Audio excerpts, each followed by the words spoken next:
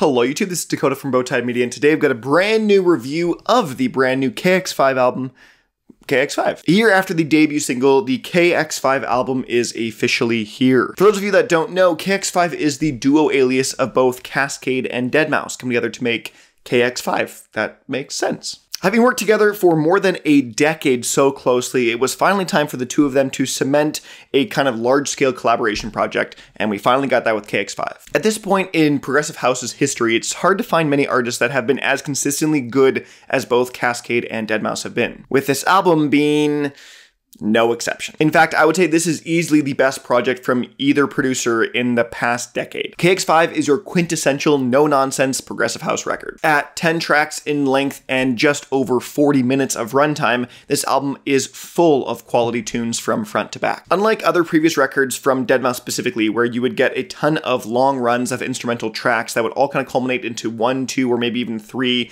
kind of real singles on an album, all 10 of these tracks could have been released as a single. I think what stands out to me most about this record is how true they stayed to their core sounds. Rather than pandering to a more commercial audience and or changing their sound for something different of sorts, Kx5 is a fusion of all the best elements of Kaskade and deadmau5. Take Escape, for example, the lead single featuring Hala. With long atmospheric builds and quality synth leads, this feels like the modern Progressive House track. I particularly love the very strong vocal performance from Hala and how the track doesn't fall into the kind of, I would say, trap of needing a sort of grand drop and letting that build very naturally. It's a style that I think has sort of been lost on the modern Progressive House producers of this day, where you still feel like they need to have some big drop moment and like a empty space in that last bar, but no, it's just, this is what it is. It just slowly builds and builds and builds, and then it comes back slowly, and it comes back, and then just slowly back and forth, and it is great. But speaking of newer kind of traps,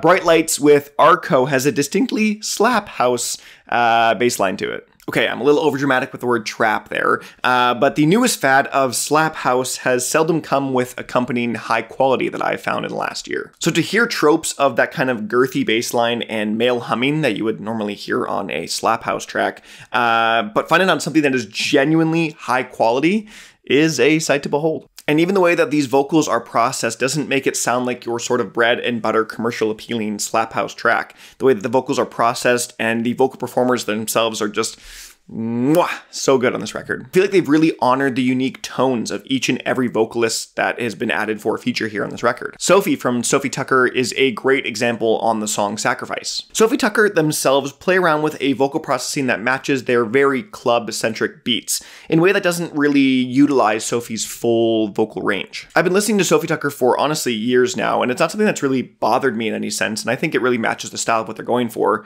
But to hear the prowess that Sophie really has in her voice, wow, I genuinely have never heard it in all the years I've been listening to Sophie Tucker. On top of that, the production from this track makes it my favorite of the album. The hard juxtaposition of Sophie's kind of airy vocals to the very invasive pounding drops, this track does a beautiful, like, good versus evil like dance. And something that I find most prominent in this track, but also applies to the whole record, is the fantastic mixing and mastering. It's what I think really separates Kx5 from other Progressive House producers out there right now. Everything is so clean, polished, and just natural sounding. This is one of the few records where I was genuinely amazed by the mixing I was hearing. It's an art form that is so intricate, but so crucial to get so right, or else the whole thing is just gonna fall flat. It's a strength of both Kaskade and deadmau5 that they've had over the decades of production that, you know, in the end, I think this might be the best sounding, the best mixed album of either of their discographies. Rather than venturing into new territory, this record feels holistically like a love letter to the last decade and a half of Progressive House music. Utilizing all the iconic motifs and sounds from an era of music,